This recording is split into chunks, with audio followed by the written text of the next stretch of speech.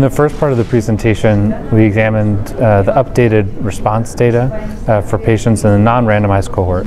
In this part of the study, about 150 patients were assigned to receive either Nivolumab or Nivolumab plus Ipilimumab. Using the blinded independent review of scans, the response rate to Nivolumab plus Ipilimumab was 23% compared to 11% with patients who received Nivolumab.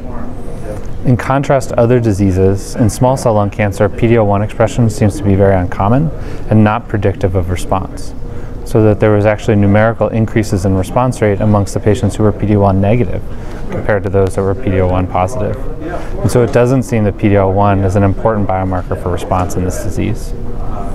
But building on that initial efficacy, we then extended the survival analysis to examine longer-term outcomes and found that 2-year estimated survival of patients treated with Nivolumab plus Ipilimumab was 26% compared to 14% in those who received Nivolumab. And those sort of long-term survival numbers are generally not possible in this disease, which is rapidly progressive and rarely sees patients survive to 2 years.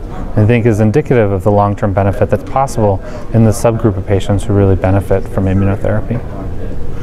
We next moved to the randomized portion of the study, in which about 250 patients were randomized to receive either Nivolumab or Nivolumab plus Ipilimumab. This is the first time this data has been presented, and as a result, the outcomes are still premature and follow-up is not long.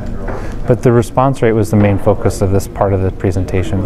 And in the randomized cohort, the response rate to Nivolumab plus Ipilimumab was 21% compared to 12% with Nivolumab monotherapy. And so those response rates were very similar to what had been seen in the previous part of the study, and confirms that this efficacy that we're seeing seems to be real, even in a randomized setting.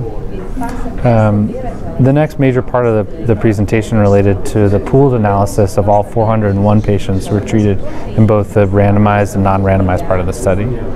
We found that responses were seen in both second line and third line and beyond, and the responses were seen in both the platinum sensitive and platinum refractory patients.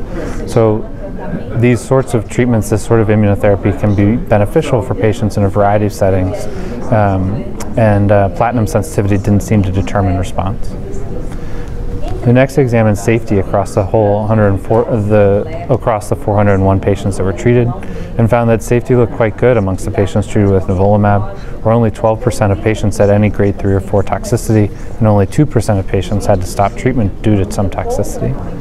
As has been seen with other combination immunotherapy studies, the degree of toxicity was somewhat increased in the Nivolumab plus Ipilimumab arm, where about 35% of patients had some grade 3 or 4 toxicity, but that rarely led to discontinuation of treatment, where that happened only in 10% of people, and almost all of the immune-related events were able to be controlled and ultimately resolved with immunosuppression or holding drug.